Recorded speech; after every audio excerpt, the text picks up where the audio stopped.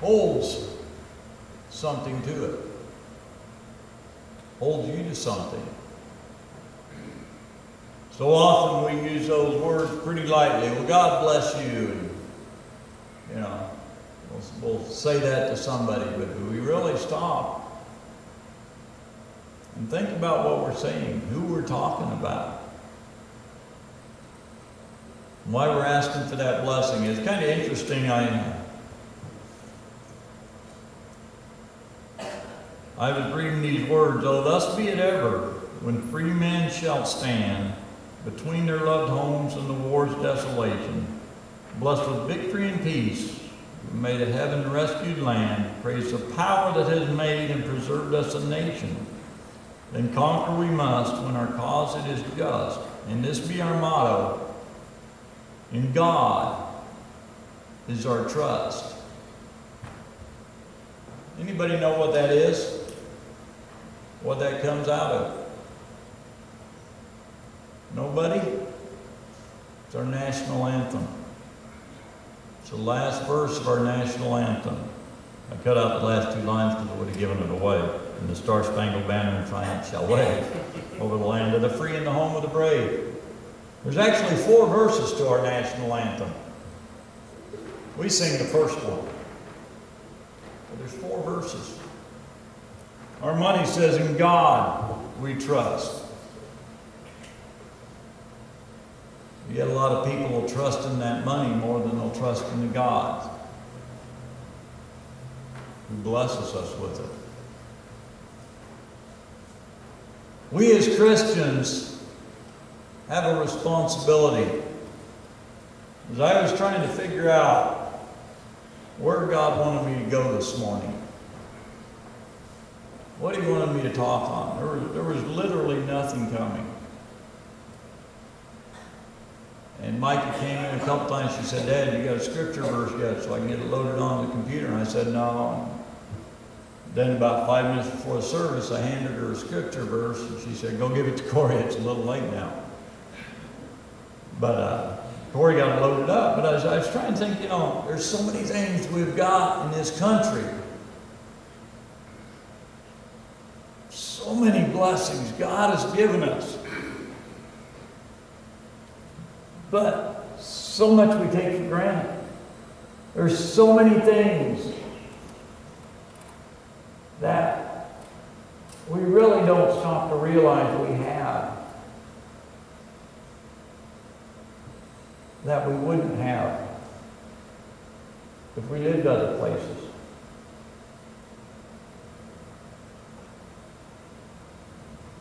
But we are slowly seeing the trust in God slipping away. We are slowly seeing God's blessing being thrown back in His face.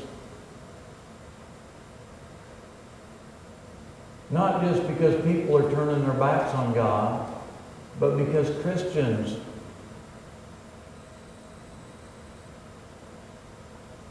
aren't standing up for God. I mean, nothing raises your hackles more than somebody steps on something you love.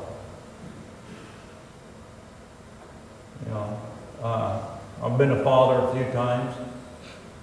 Somebody steps on one of my kids, man, that really gets me going. I'll stand up for my children. Somebody said something about my wife. That stirs me up real quick.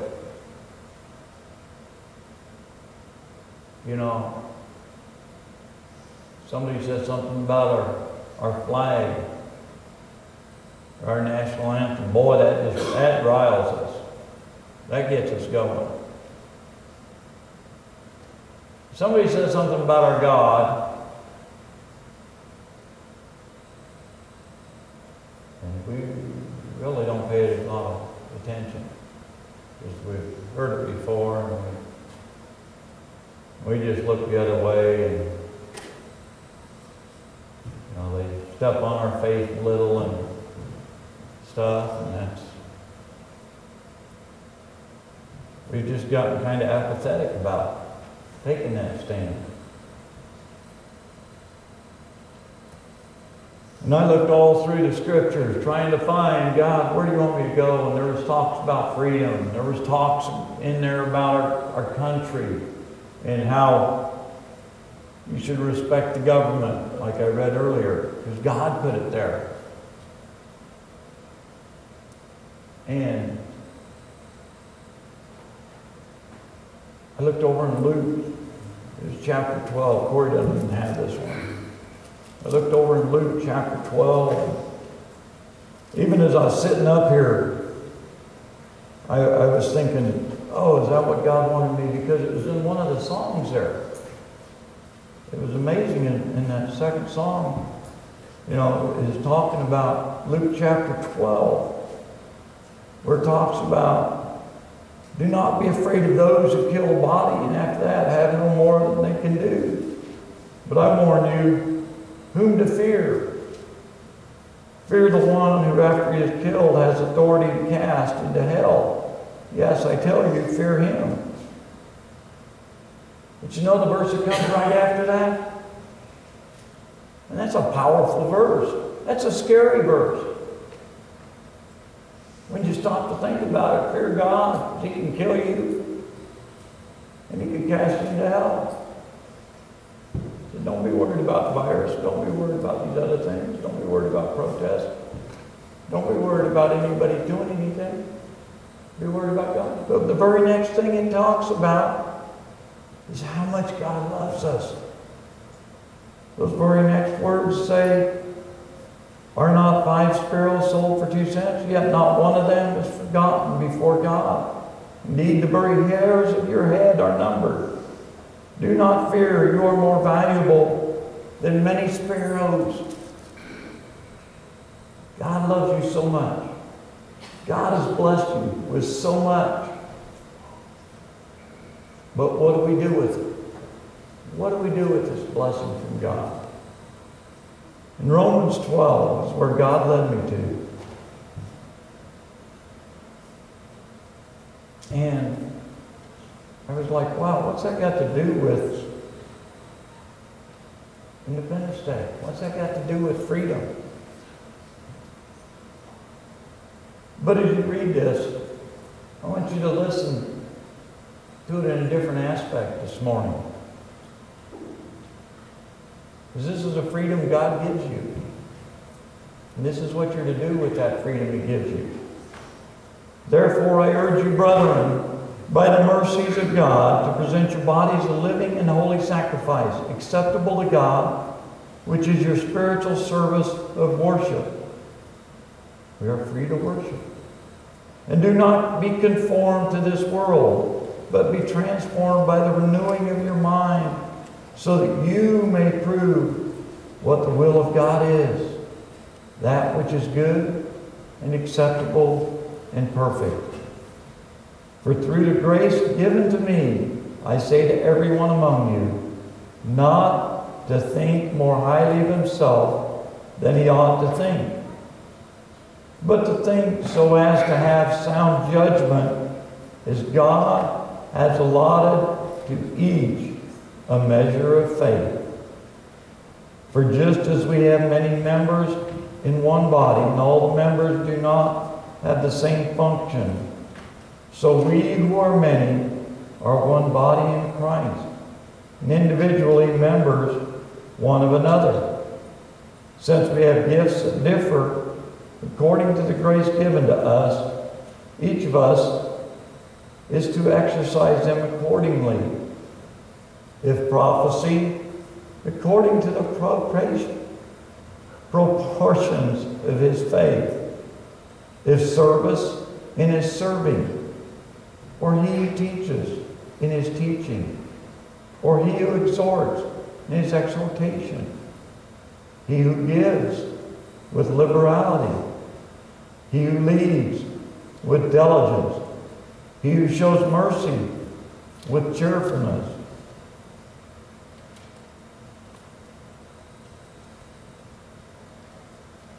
I want to think what's been going on these last few days, these last few weeks, Somebody mentioned Minnesota earlier. I think it was Ann. Missy and Andrew live in Minnesota. Minnesota's been on the news a lot. You can't turn on the TV without hearing about it.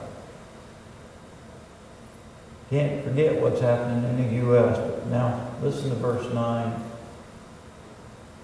and on down and think. Where are you at in this? What are you doing about all this? Let love be without hypocrisy. Abhor what is evil, clinging to what is good. Be devoted to one another in brotherly love.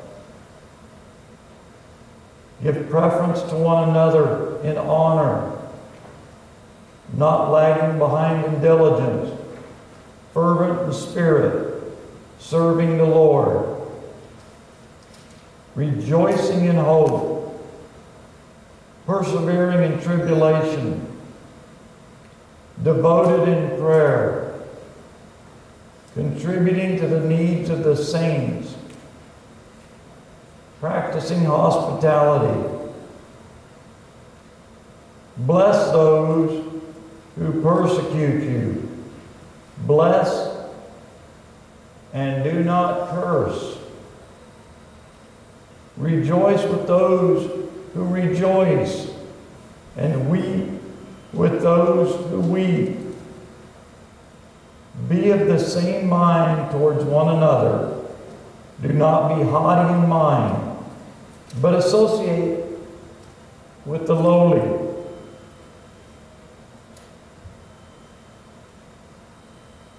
Do not be wise in your own estimation.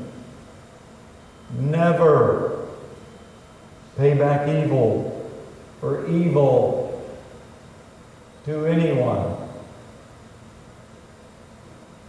Respect what is right in the sight of all men. If possible, so far as it depends on you. Be at peace with all men. Never take your own revenge, beloved, but leave room for the wrath of God. For it is written, vengeance is mine, I will repay, says the Lord. But if your enemy is hungry, feed him. And if he is thirsty, give him a drink. For in so doing, you will heap burning coals on his head.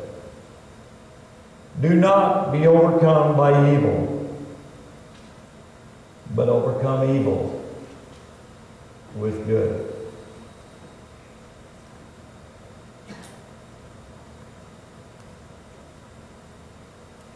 Overcome evil with good. We as the body of Christ are watching our freedom in this country changing. We're watching a lot of things change.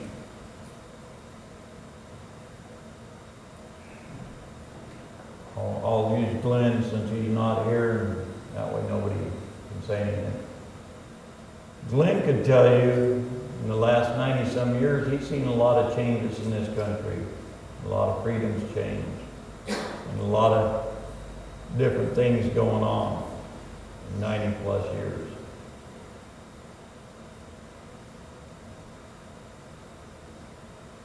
But the scariest thing is to see how the Church of God has changed in the last 10 years, in the last 30 years, in the last 90 years. The Church of God in America has been changing. But our God doesn't change. Our God is the same He was at the time of the creation as He is now. And we as Christians, we need to take this chapter 12 of Romans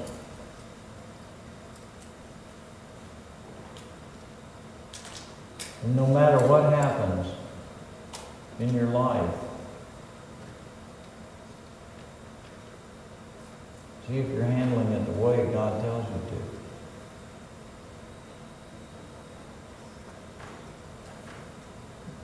You know, we have a responsibility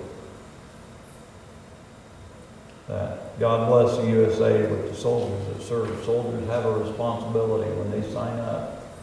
They know what they face. Some of them might not have gone overseas. I've had people that tell me, Ron Johnson used to say, I have a hard time raising my hand when you ask for anybody that's ex-military, because he says, I never went overseas. And my answer was always, you didn't make that choice. Somebody above you made that choice. But you were there ready to go if they chose to send you. And you had a responsibility. And a lot of us can understand that because they signed up for it. They enlisted. You know, back when I was growing up, they had something called a draft. You younger kids probably just think that applies to sports terms, but that used to apply to the military. And they didn't give you a choice. They'd say, hey, you're signing up, you go. But they still learn to do that responsibility. Might have taken a little breaking down in boot camp, but they learned the responsibility. But unfortunately, as Christians, we don't take that responsibility that we have in Christ to do things Christ's way, to live for Christ. We all fail at times. Every one of us fails. We will fail. But you know, no matter what, you got to get back up. This wouldn't be the United States of America